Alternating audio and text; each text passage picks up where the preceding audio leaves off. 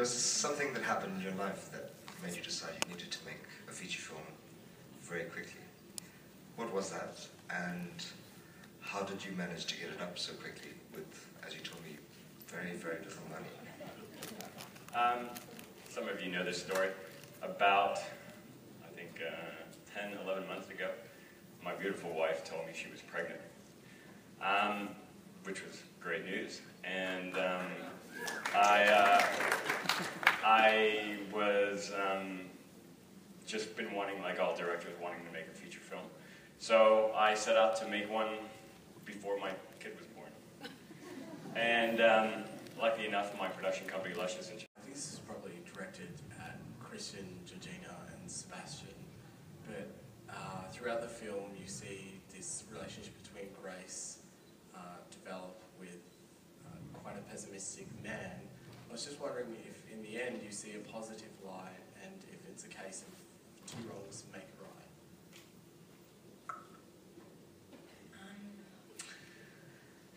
Do you mean, like, does she, by the end of the film, does she understand him more and why he was doing what he was doing, and does she see that positively?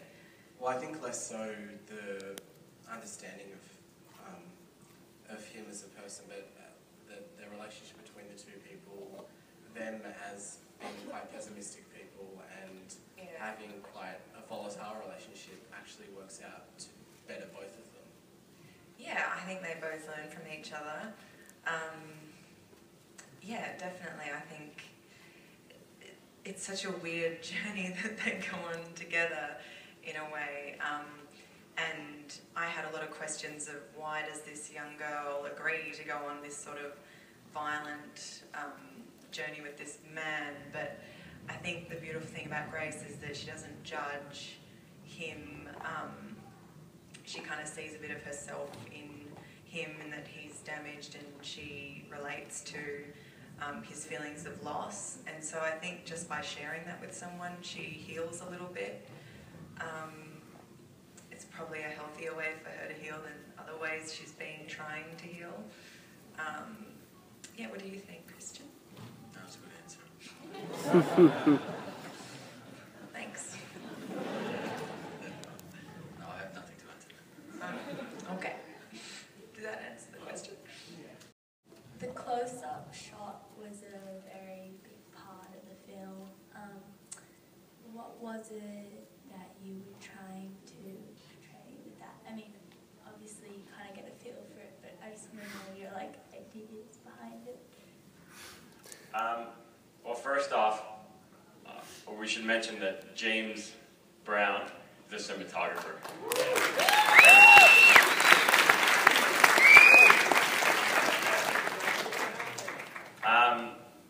So James and I had a lot of conversations about the look of the film and our style and what we like, and we had sort of worked on a few ads together, so we kind of knew our sensibilities. And two reasons, and you can disagree with me on this on James, that we decided to do really sort of tight close-ups. One is obviously the intimacy that it sort of portrays, and sort of it becomes a much more personal journey. And two became a production thing that, you know, we didn't have a lot of money and our locations were limited. So with sort of a lot of our decision making was sort of how do we cover a scene, or how do we make it look a certain way, or tell a story without having the luxury of all these sort of massive wides. We had to sort of create sets with very limited stuff, so a lot of times going in tight was like a sort of a good way of kind of doing what we needed to do within our limitations. But obviously we wouldn't have done that if it didn't fit the story and sort of go in the direction of what we were trying to do. So it was sort of various reasons.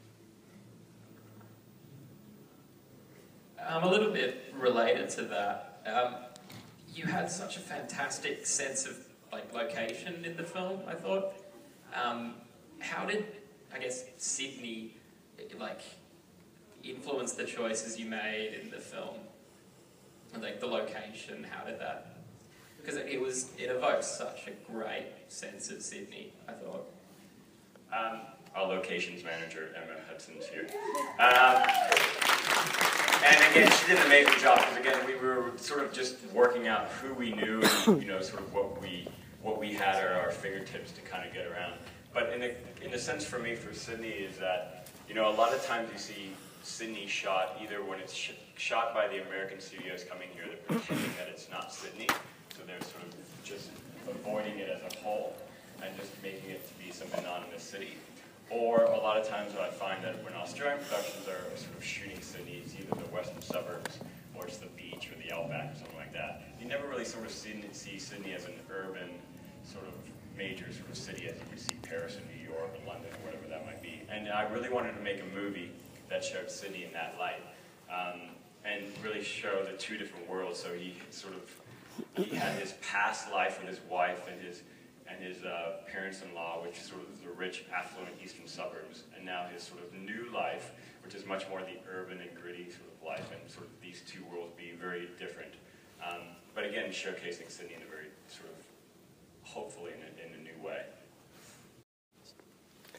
Great job, guys. Really good job. What was your favourite scene to shoot and why?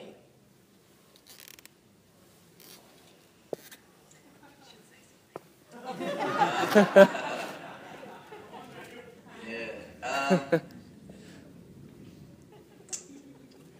think a lot of it we actually did shoot in sequence, so I ended up really enjoying the warehouse stuff. And it strangely was one of the hottest, humid days, and there was a kind of we're all at that stage, it all kind of come together, and we're feeling really excited about it all, and the kind of mayhem of that scenes kind of fueled was, I don't know what I'm talking about, but no, I really enjoyed the warehouse scenes. But Georgina, which one did you use? I like doing stuff in the house because, yeah, we were kind of stuck in there for a few days and it was very cramped and kind of all fed into, a bit like the heat in the warehouse, you're saying, fed into what was happening in there.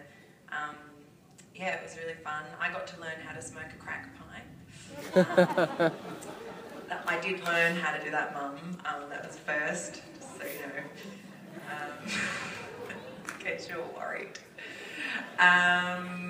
Yeah, no, but I think it was sort of felt like almost a theatre performance because we were in there all day rehearsing and shooting and got to kind of live in the space, and that's always nice when you get to live in the environment that you're shooting in.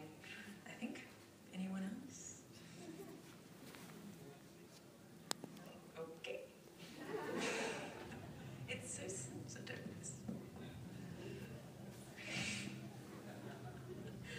Hello. I just wanted to ask a really practical question. What was the budget of the film? Where's the funding come from? And how long did it take to shoot? We shot it in 14 days. Wow.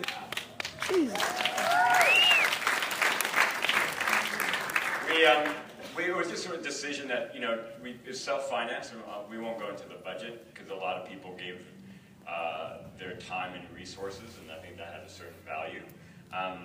But we didn't have any government funding, and we went and sort of just asked for some friends and family to sort of give money. So it was low, but, again, with the crew and the production company and everyone that's sort of put in, these are professionals who do their job really well.